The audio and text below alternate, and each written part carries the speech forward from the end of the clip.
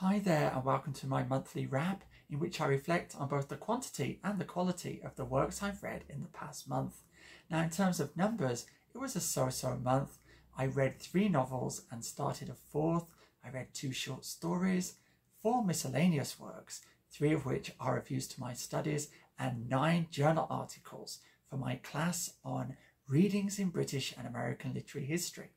Okay, let's begin with the novels I read.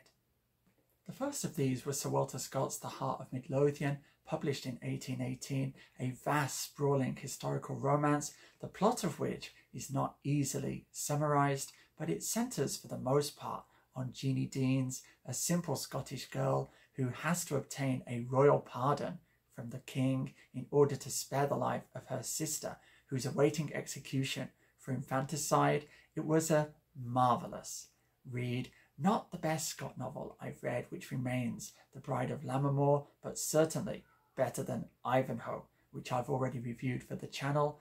Next up, Orhan Pamuk, The White Castle. This is an example of the world novel. It was absolutely terrible. I've already mentioned its deficiencies in previous videos. I read it only for the purposes of my research.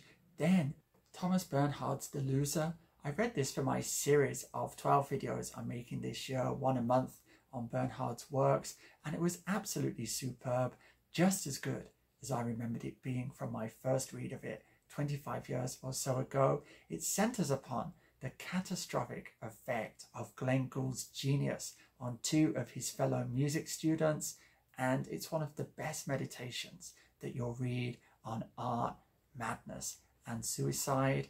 Then the book that I've started but have yet to finish is Mary Shelley's sci-fi novel, The Last Man. Somewhat confusingly, it's set in 2073, but the love stories are very much in the tradition of courtly love, so it has a medieval flavour also. One of the characters is essentially Percy Shelley, while another, his rival, is Byron. It has, just like Scott's The Heart of Midlothian, this vastness which I really enjoy. I just love the literature of the Romantic period, and I can't wait to see in just what direction this novel goes. Now, the 2 short stories I read were both taken from the same collection, Difficult Loves by Italo Calvino, and the simple yet brilliant conceit that links all the tales in this book is that while love is universal, each of us loves in our own particular way. So in the adventure of a married couple, there is this love which happens, as it were, almost in passing. A husband returns from working nights, spends barely 30 minutes or so at breakfast with his wife before she goes off to work, and he takes his place in the marital bed.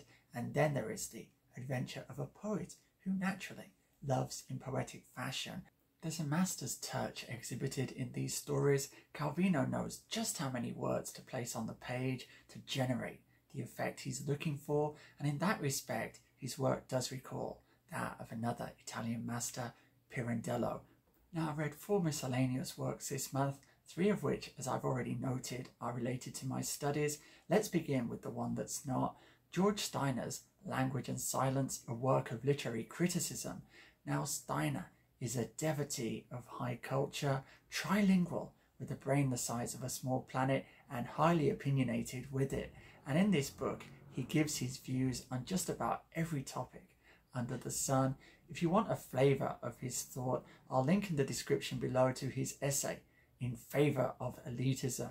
It's very entertaining stuff after a fashion, but I'm not about to model myself on Dear George Steiner, may God rest his soul. The second book was Harold Perkins' Economic History, the Origins of Modern English Society, and this is so useful for literary scholars because it explains how England went from an agricultural society through the Industrial Revolution and presents to you the structure before and after. And it's therefore of great assistance in understanding the novels and dramas of these 2 periods. The final 2 books make a good pair. They're both written by women and they're both examples of outsider texts.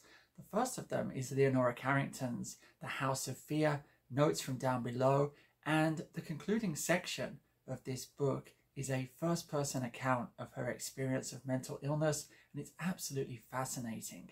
And in its paranoia, it strongly recalls Evelyn Waugh's The Ordeal of Gilbert Pinfold. I'll be reviewing this book in due course for the channel. And the second book is Kaneko Fumiko's The Prison Memoirs of a Japanese Woman. This I'm reading for my course on nihilism. What a find it's proving to be. There was a giant earthquake in Japan in 1923, and as part of the cleanup operation, the government decided to round up dissidents and execute them if they could on trumped up charges. One such example was Kaneko Fumiko, who was born outside the system. Her birth was never registered. She was effectively an unperson, and she became a nihilist and engaged in a plot to assassinate the Japanese emperor, for which she was duly executed. And I love this quote from her interrogation by a judge.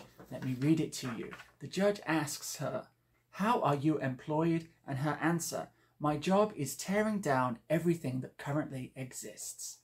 Something to add to my resume, perhaps. Okay, this month I also read 9 journal articles. They all centered on Catherine Mansfield and her story, The Garden Party. I won't cite the titles here, but if you want to know more about those, you can find all of my reading on my website, link in the description. And now all that remains is for me to choose my book of the month and then bid you farewell. So my book of the month for April is Sir Walter Scott's The Heart of Midlothian. For all its undoubted flaws, it was still a magnificent read. You do have to set aside a considerable chunk of time in order to read one of Scott's novels, but in my experience, it's always been worth doing so. So there we have that. How was your reading month? Why not tell me in the comments below? But now, as promised, I will bid you farewell. So until the next time, be safe, be strong, nanu nanu.